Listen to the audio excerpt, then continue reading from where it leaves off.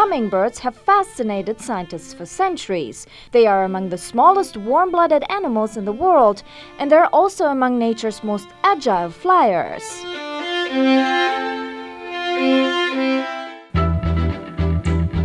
Researchers at the University of British Columbia looked into the secret world of this unique tiny bird and discovered that hummingbirds process visual information differently from other animals. This may be what helps them handle the demands of their extreme aerial acrobatics, the scientists say.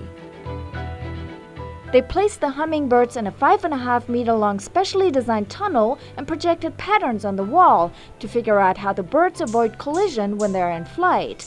The tunnel had a perch on one hand and a feeder on the other. As the birds flew back and forth, the scientists were able to test different visual stimuli and see how the birds used their environment to fly to a target. Scientists know that bees, for instance, process distance by how quickly an object goes past their field of vision, similar to how humans process visual information when driving a car. If an object on the side of the road passes by quickly, our brains understand that the object is nearby, while objects in the distance will take longer to pass.